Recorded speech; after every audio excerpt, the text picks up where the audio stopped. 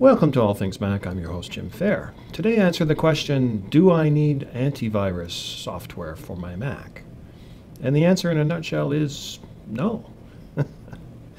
So a lot of people are concerned about viruses and worms, and I have good news for you there. There have been 0 viruses or worms in the wild since Mac OS X came out that are targeted for Mac OS users. 0. None. Now that doesn't mean there isn't any malware, but it's all of the Trojan horse variety. So the user has to do something indiscreet in order to be infected. So like going to a website that offers copyright content for free when it should not be free, especially if it says install this to watch, run away. Don't go to those sites. So anytime you click on a blind link, if you install torrent software, and you don't read carefully all of the messages while you're installing, and lo and behold, your internet search gets taken over, and you're helping some hacker get micropayments by, having your web browser hijacked and, looking at ads you don't want to see for products you don't want. So that's criminal behavior in my book. And yes, there is software to remove it, and the best package is Malwarebytes for Mac. The fellow who wrote it, he got bought out by Malwarebytes. I think it was called Adware Medic for Mac. And he has a nice website, thesafemac.com, and he still runs that site. And it's got documentation on how to manually get rid of all of these awful things that can attack your Mac. So you might ask yourself, well, why shouldn't I have that software? And the answer is, well, if you avoid those sites, you don't really need the software. The software is only needed if you've already got the malware and you want to get rid of it in a nice way without having to manually figure out how to do that yourself. So you can download the Malwarebytes software for Mac for free, or a free trial. Just keep clicking on the free version, and don't enable real-time protection, because you don't need it, because it's just going to slow your machine down. And, be safe. I mean, you don't really need this software, but, at some point, perhaps in the future, there may be a targeted attack on Mac users, and if there is, we're going to get hit pretty badly. So those who have an offline backup will be safe from this sort of thing, and those who don't will be messed up severely. So, but, OS X came out March 21st, 2001. Now, that's a long time ago, and we still don't have any viruses or worms for the Mac. There's lots on the PC side.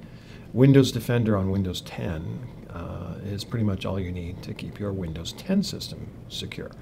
And on the Mac, you don't need anything, basically. You don't even need to turn on the firewall. So, is this kind of a lack of security on Apple's part? No, they're still working hard to increase security of the operating system and fix bugs as they're found. But, and should we be complacent about this? No. But at the same time, as a Mac expert, I don't really think the software is needed. If something hits the Mac community hard, then and only then will it be worth installing all of this stuff and slowing down our machines, because the software is a pattern matching algorithm. That's all it is, a pattern matching algorithm. So its job is to find a fingerprint of the bad software, identify it, and allow you to remove it. So they build that into a piece of software. Do you really need to have that? No. I mean, because what's going to happen when we get hit, or if we get hit? This thing will hit hundreds of thousands of machines all over the world. And when it happens, the people who write the software will update their virus definitions files and deploy that. But until that time, so during that moment when this new thing, whatever it is, hits, you are vulnerable to attack. And, can it happen? Sure. But is it worth slowing your machine down for years and years and paying for antivirus software subscription for years and years for an event that might not happen, and so far hasn't happened? Wow. I mean, we had a couple of years, we were protected by Intego virus protection, a nice piece of software, fairly unobtrusive. I don't know that it slowed our machines down all that much. That's the best case, something that really doesn't get in the way. But no antivirus software has no fingerprint whatsoever, no effect on system performance. So why install it if you don't need it? That's my idea.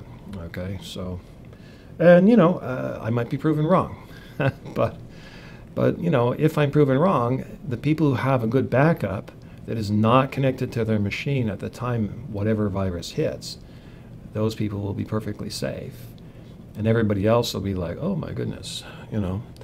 And the ones who have virus protection are no safer than the ones who don't, until those virus definitions get updated to include the fingerprint of whatever new evil software hits the planet. So will it happen? You know, I predicted it will eventually.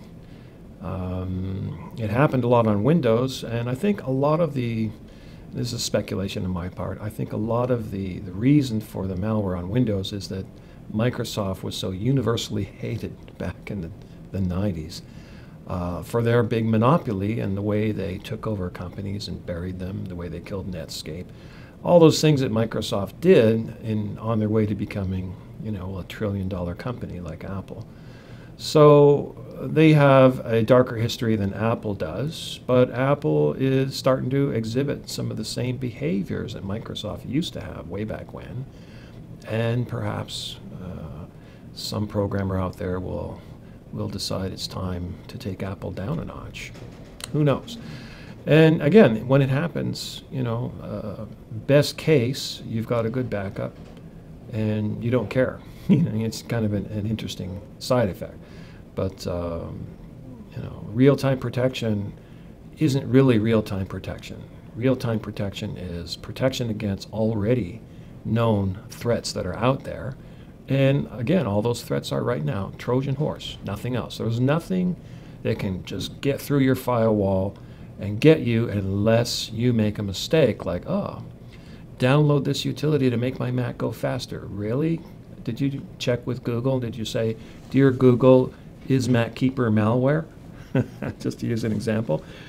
So, you know, MacKeeper is one of these controversial packages that supposedly is good for your Mac, but in the past they've bundled a lot of adware with their product, and you know, if the user installs it and clicks OK without reading all the license agreements, well, that's perfectly legal, isn't it? And the user okayed that install, and if it takes over their internet search and puts pop-ups all over the place, well, that's not their fault. They're just running a business, aren't they? And it's perfectly legal, right?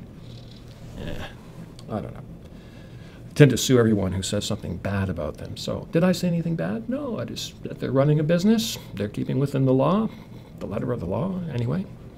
So would I install that on my machine? Hell no. Anyway, that's all I have to say about antivirus on the Mac. Do you need it? Probably not. And by the time something happens that you will need it for, it'll be too late. You know, unless, say, it happens on the other side of the world and we have a nice warning and then the virus software can get updated. Then maybe, if it can walk through firewalls, if it's a true virus or a worm, then maybe it might be worth buying the software. Until then, it's just money down the drain and performance down the drain. Slows your machine down for ages and ages. For what? Anyhow, that's my 2 cents on it. This is my opinion. If you get hit by a virus, I will not help you. I will not pay for any damages you may suffer.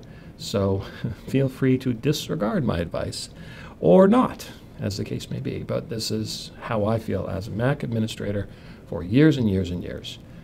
And, you know, I'm sure the Windows folks would love to not have any virus protection at all, but they're kind of stuck in a rut where they've always needed it. And now that Microsoft finally has something that can protect their systems, they're still paying all these other companies, Avast and so on, to protect their systems because it's become a habit with them. And there's a lot darker software out there on the Windows side that can just walk right through a firewall than there is on the Mac side. And, you know, that's just the way things are. Will it ever change? Who knows? So, you know, is it worth buying the software? I think not. That's my suggestion. And I'm sure a whole industry will rise up and say, Jim, you're wrong. And yeah, I may be wrong, but so far, it's the year 2019. It's November 29. 29? Yeah, it's Black Friday today. And so far, still zero worms and viruses for the Mac in the wild. Anyway, that's all I have to say. Thanks for watching. Fade out.